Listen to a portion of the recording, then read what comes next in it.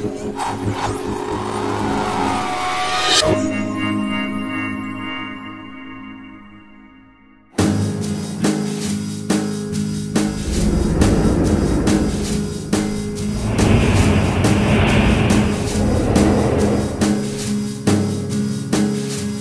the last few years, this demo has become a bit of a favourite, and it's certainly one that I can't help but love as well.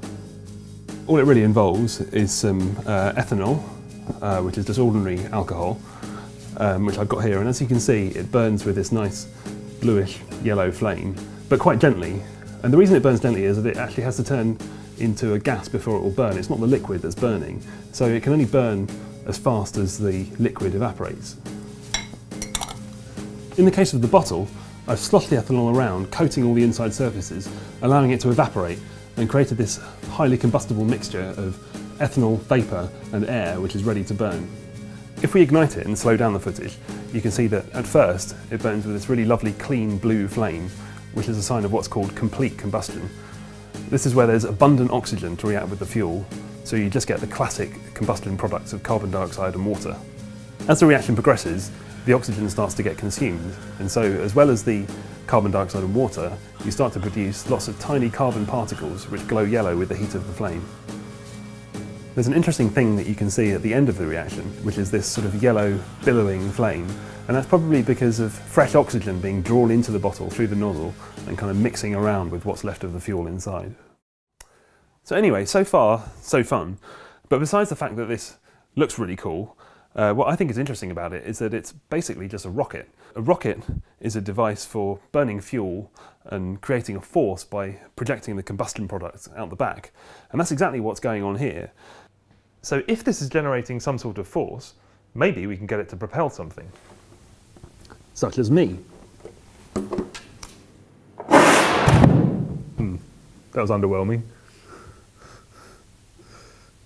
So clearly the rocket isn't strong enough to have much of an effect on a mass such as mine.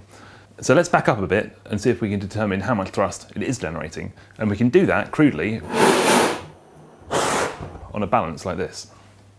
So that looked like it produced around 600 grams of thrust. That's about 6 newtons, which is not bad, but you can kind of see why the bottle was a bit out of its depth in trying to push on me.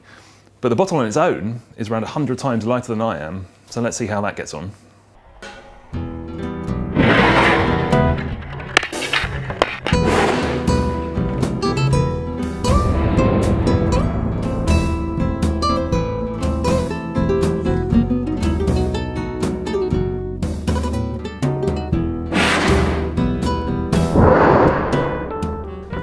You can really see the acceleration as the fuel burns.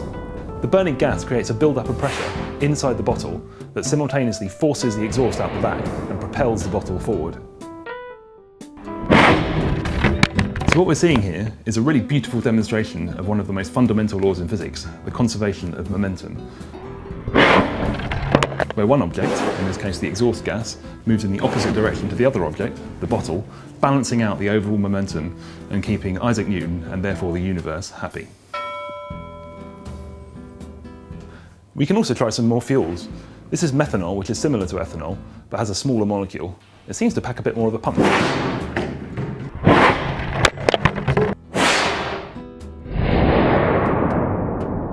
And this is propanol, which is a larger molecule with more carbon in it. You can see that it burns with a lot more of the yellow flame, which you'll remember was a sign of unburnt carbon particles.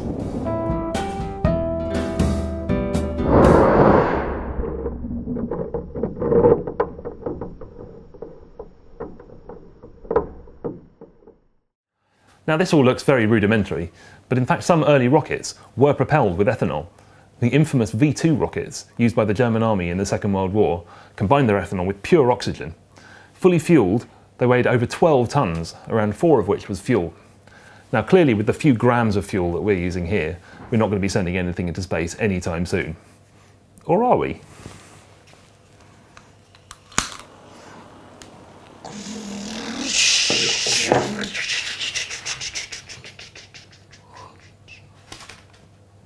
Now that's rocket science.